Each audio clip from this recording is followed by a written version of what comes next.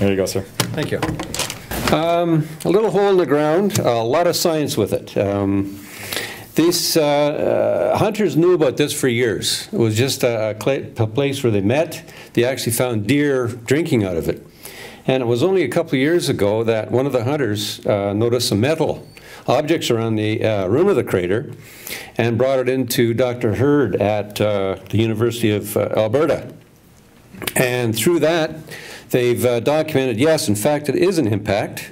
It happened 1,130 years ago, plus or minus a couple of years. And the reason they know that is the carbon-14 of the charcoal buried by the ejecta. The dimension, 36 meters, 6 meters deep. And I give you an idea of the scale. You can see Jillian and I sitting down in there having a good time in a crater. Let's see if this works. There we go. You sure know how to show a girl a good time. Hey, I'll tell you. I'll tell you. What happens in the crater stays in the crater. Yeah. Not anymore. Not anymore, yeah, we got it on film. It's on film. So where it is, this is Alberta, Edmonton, and Whitecourt is just to the northwest of Edmonton. And the crater itself is 20 kilometers or so just south of it. These are tracks that I made with my personal locator beacon on the airplane. And we circled the crater, and I'll show you some pictures in a bit. But as I mentioned, there's lots of science with it. It is a brand new crater that has meteorites around it. It has an ejecta blanket. The crater is well defined. It has a raised rim, and there were shock indicators, planar deformation features in some quartz that they found. The bolide itself was about 1 meter across, and we'll get into that later. As I mentioned, there's lots and lots of science to do with this one. Some dimensions, you can see the contours and so on. And this image here is with the technology LiDAR. The crater was not discovered by LiDAR, but the crater was used to calibrate LiDAR, and I'll get into that as well. The ejecta blanket, you can see the black in these diagrams here with the various directions of plotting the ejecta and so on. As I mentioned, the date of the crater was found by the charcoal buried underneath the ejecta, and it is fairly true that, yes, it's about 1,130 years ago-ish. The bolide itself, it impacted at an angle of about 40 to 55 degrees-ish, they suspect, and it came in from the southwest. The meteorites itself that we found were found to the northeast of the crater, most of them, but you can see there's meteorites all over the place. And there's a fantastic tale about these meteorites we'll get into in a second. The square around it is a restricted area. You are not allowed to collect meteorites within that. And part of the GA was a meteorite collection, and Jillian will describe that. But I personally thought, oh, the place is going to be hunted out. There's not going to be one left, but you'd be surprised what we found. So, without further ado, I'll introduce my crater explorer, Jillian Sullivan. Hi, I'm going to talk more about the tour that we took of the crater itself. This took place this past July 2nd, the day after the wrap-up of the 2012 RASC General Assembly in Edmonton. This was a rare opportunity to visit the crater, which is a well-hidden gem, and we were lucky to be among the 30 who registered for this full-day adventure. After a 2-hour bus ride northwest from Edmonton to the town of Whitecourt, we began with an excellent presentation by Dr. Chris Hurd on the crater. Then it was off by bus again, until the road got too rough. The tour description had stressed that we needed to be in good shape and able to walk up to 90 minutes in rough terrain. Here we are at the start of our 3-kilometer hike into the crater site. Okay, the road soon turned into a hiking path, and our Nordic walking poles really came in handy. The organizers had arranged for a set of ATV shuttles, which most people used. An article published in the Whitecourt Star newspaper about our tour noted that due to the precariousness of the ride up, directions are not given out to tourists. So we really felt we were about to see something that very few people have a chance to see. I just want to mention, too, that Jillian and I were the only people that actually walked both ways. Everybody else took the buggies. I just wanted to brag about it. Hey Chuck, who took the picture? Oh, You're only two. No, there were lots of us. Oh, you'll see in a second how many. So here, this is the impact site, believe it or not. It's taken from one rim, with the far rim about 2/3 of the way up the photo. You can see the bottom of the crater where there's bare soil in the middle bottom of the photo. Obviously, it's pretty much obscured in the leafiness of summer. It's much more visible in winter, but I'm glad we were there in summer. Next slide. Here's Chris Hurd standing just below the crater rim, explaining the direction and angle of the meteorite as it hit Earth. Chuck provided the technical title. Yeah, you can see the steepness of the crater, too. It's very steep there. Yeah. This gives a sense of the crater size with tour members ranged along the crater rim. This was taken from down It was Jillian and her truly. inside the crater.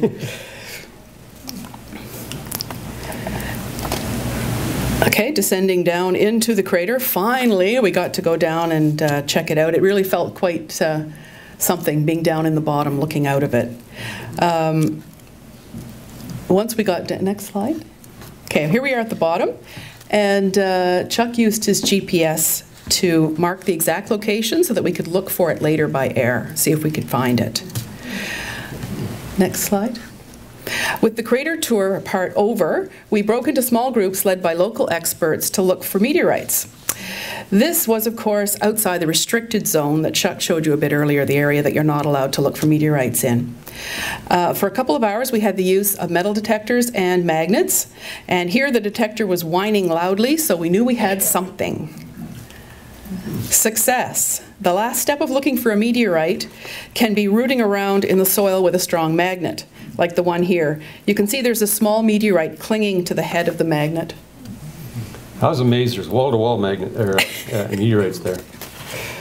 We were lucky in that our expert, the fellow there in the sort of the gear in the middle, had scoped out the area before, so we'd actually found some things in advance. Not everybody had that advantage. Okay, so here's another spot where the metal detector was going wild, and here's the result. 3 small pieces of meteorite. We should mention that our metal detector and magnets also located a number of nails and wire, a legacy of the long-gone homesteads in the area. Our little group was fortunate. Other groups found less or nothing at all. So we felt very good. It's not the size that counts, eh, Jillian?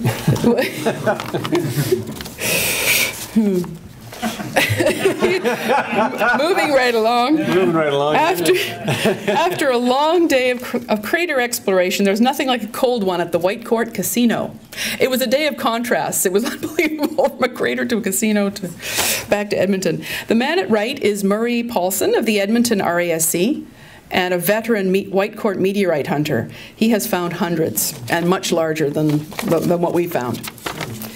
He also took care of the logistics for the tour, which went very smoothly. And while at the casino, tour members had a chance to meet the mayor of Whitecourt and other dignitaries, and we all received golf shirts to commemorate the occasion. They made quite a fuss. It was very nice. The whole thing was very nicely done, and we arrived back in Edmonton late that night, tired and elated. Now back to Chuck and the magic of LiDAR. Okay. Yeah, stand back. We're going to do some science. You mentioned that the LiDAR was actually calibrated with this crater, and you can see this is an aerial shot of the area of where the crater should be. It's right there, actually. And with the trying to think of the word here. The processing that they use, they can actually attenuate the noise from the images and just have the ground reflections.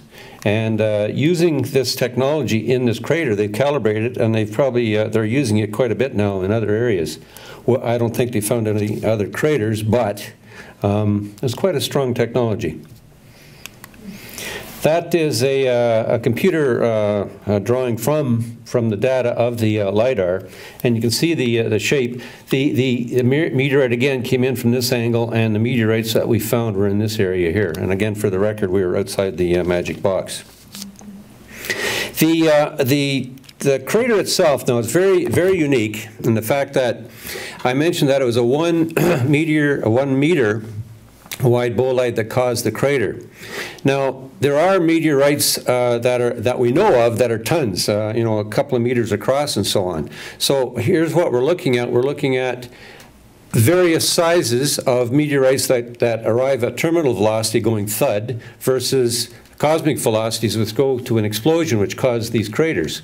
And again, it's the explosion that caused the crater, not the impact. Basically, it's the energy transfer from the mass times velocity squared that causes the explosion, which causes the hole in the ground. So what we have is an example now of the minimum size, minimum velocity of a MV squared type crater. And Dr. Herr's pretty excited over this, and we might have some more in papers about this in the future. Aside from the meteorites themselves, I'll get into, first of all, Julian mentioned I got the GPS coordinates. We stood in the center, and I zeroed the GPS, and flew over the area, and lo and behold, you can see it there? I couldn't see it either. So what I did, I just set the GPS up, put it under the wing, and took a picture and hoped for the best. So, give up. There it is. So you can just barely see the clearing in the bottom, and this was the rim that we walked down. The area that we found all the meteorites was around here. And again, there's lots to be found there. But to get in the air and look for it, it's impossible unless you know exactly where it is. Now, as far as the bolide itself, now, when the impactor happened, it was going about 10 kilometers a second, so that's below the escape velocity of this planet. I think it's around 12 kilometers plus. So essentially, it had slowed down in the atmosphere, but not slow enough not to prevent an explosion. But what had happened is that parts of the bolide did come apart in the atmosphere, hence the meteorites that we found, which were typical meteorites with the little indentations called regmaglyphs in them and so on. The meteorite that broke off the bolide on the explosion was a different kettle of fish altogether. You see the difference here. This is a typical meteorite that came through the atmosphere, slowed down to terminal velocity, and goes thud on the ground. Whereas this one here, it's like a shrapnel from an explosion, basically. And it came off the bolide during the explosion. And it didn't have the typical indentations and so on. It had basically just like a metal that broke off from an explosion of a metal object, basically. And so these are very unique. I don't think there's any other example anywhere else that we found. And fortunately, I've been able to grab that one. And as well, Dr. Herr, from studying the Widmanstätten patterns within the iron meteorite, he has determined that the bolide came from an object or an asteroid about 50 kilometers across. It's 4.5 billion years old, and just by the ratios of the nickel in the Widmanstätten there, he calculated that this meteorite specific bolide that hit had cooled at 50 degrees Celsius every million years. So from that, they estimated that the bolide was, or the asteroid itself was over 50 kilometers across. So, as I mentioned, lots of science with this one, and it was a very exciting trip. We had a great time, and as we say, what happens in the crater stays in the crater. So we always finish with how bright and beautiful a comet is as it flies past our planet, provided it does fly past it. Thank you.